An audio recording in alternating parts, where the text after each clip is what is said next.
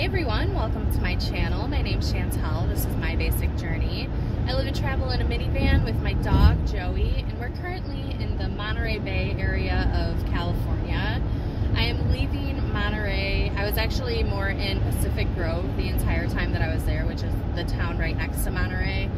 And we just stopped at Planet Fitness and Selena's and took a shower, got ready, and now we're going to be heading to Santa Cruz. I went through there the last time I went up the coast, and I did not get to spend a lot of time there, but I loved it. And so I am excited to just go and spend a week, maybe two, hanging out in Santa Cruz. And I hear that they're very van life friendly there, and so I don't think we'll have any issues finding places to sleep in town. We have about 35 minutes to go, so let's go to Santa Cruz. Well, we're driving through Santa Cruz now. So after noticing that most of the parking in downtown Santa Cruz was all paid parking, I looked for the closest place to park for free and found one at the Seabright Beach. There's a little parking area right up on the cliff there. It does have very good views of the Santa Cruz boardwalk area that has the amusement park with the roller coasters. And then there's also like the view of the beach area, and we just hung out here. We just wanted somewhere to hang out so I could work, get some things done before we tried to find a place to sleep. And you guys, you will not believe it, but on my first night here in Santa Cruz, I did get the knock. The spot that I found was relatively close to the Seabright Beach that I found on iOverlander, and there's two other RVs that were already there when I got there around 9 p.m. and around 11 I did get a knock, and everybody that was parked in that area was getting booted. So I headed to another spot which was actually a lot nicer. It felt a lot safer in a much fancier neighborhood next to some apartment complexes, as you guys can see from this little clip here, and we had a very nice safe sleep. And I swear that everything happens for a reason, even if the reason is just so that I could be closer to this coffee shop instead of the other one I was going to be parked by, because this was the cutest coffee shop that I've ever been to. Just the vibe of it is very me, in my opinion, so I think I really lucked out on being really close to this coffee shop because it was so freaking cute. And they had a vegan burrito, so I was very appreciative of that as well. So we picked up a burrito and an oat milk latte, and then we headed out so we could go find another free spot to park during the day.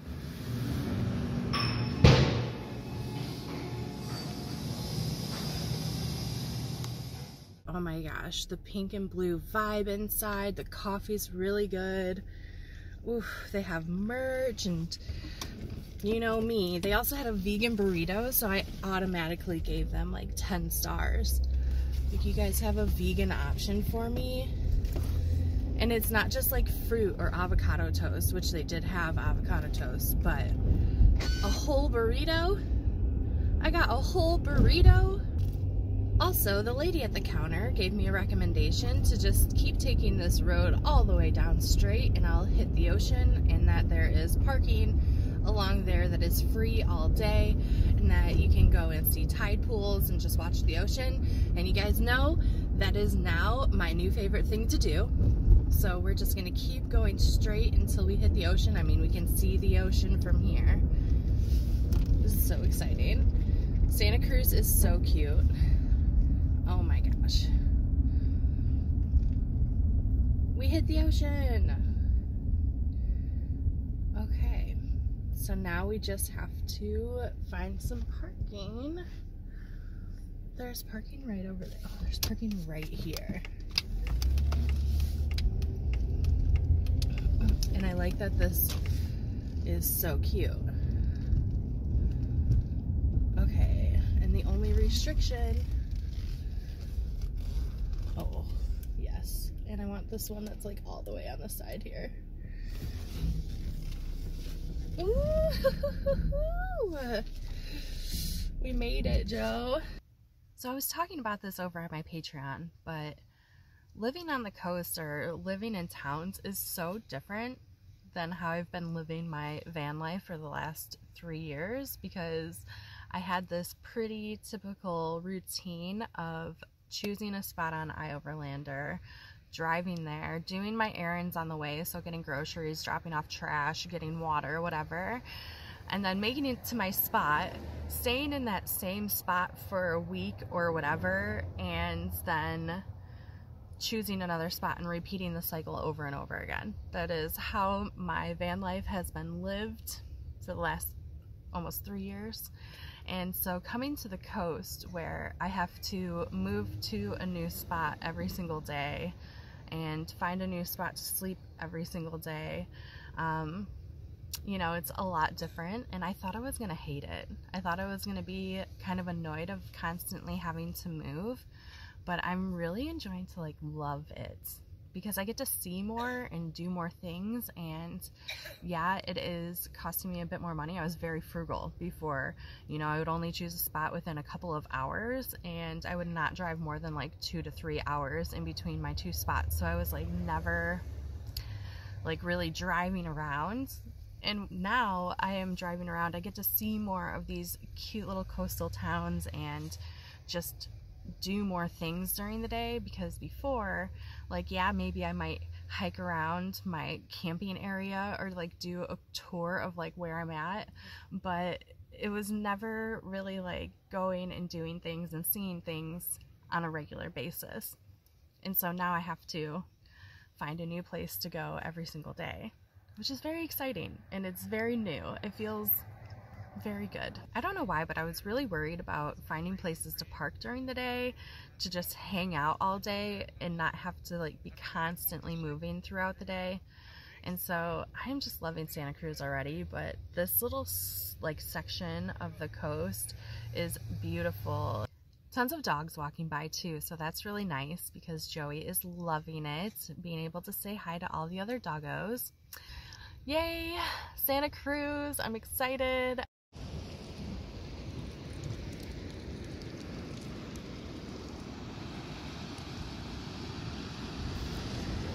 Nice, Zoe. Say hi, Joey. Is that Zoe you said? Yeah.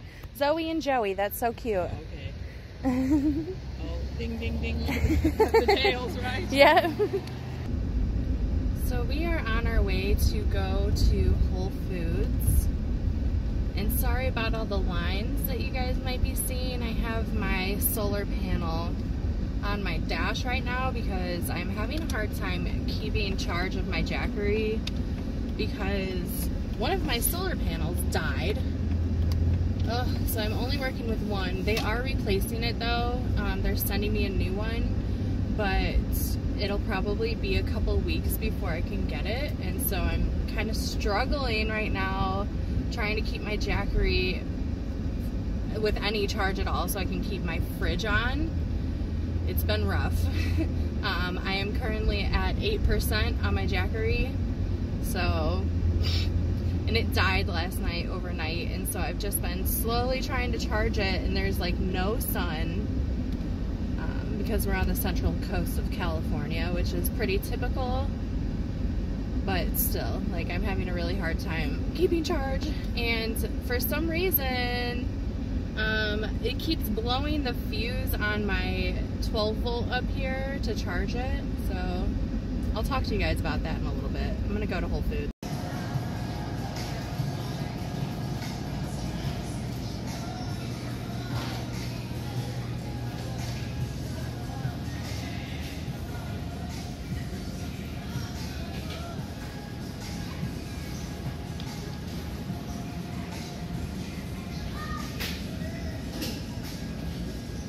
After we went to Whole Foods and picked up groceries and got something to eat for lunch, I drove back over to Westcliff, which is the neighborhood that I found the good sleeping in and the free parking that is along the ocean.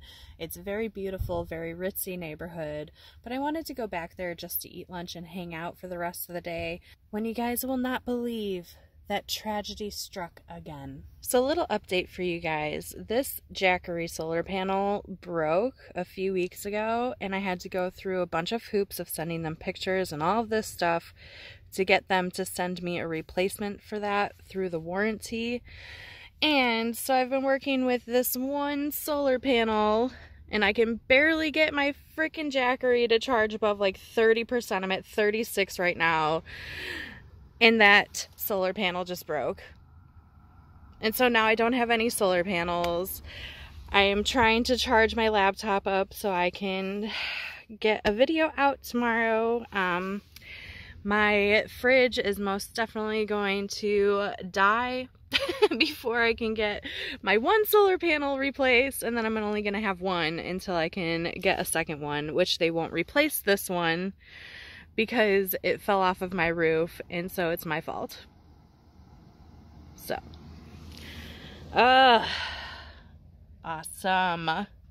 Alright, you guys, I hope you had fun coming along with me on my first few days here in Santa Cruz. And even though I got the knock on my first night here and both of my solar panels ended up dying, that is not going to stop me from enjoying this beautiful area, and especially this Westcliff neighborhood area of Santa Cruz where there is easy parking and safe place to sleep at night. I really like it. So I hope you guys enjoyed coming along with me and hanging out with me. If you like this video, please give it a thumbs up, and if you're new here, definitely subscribe below.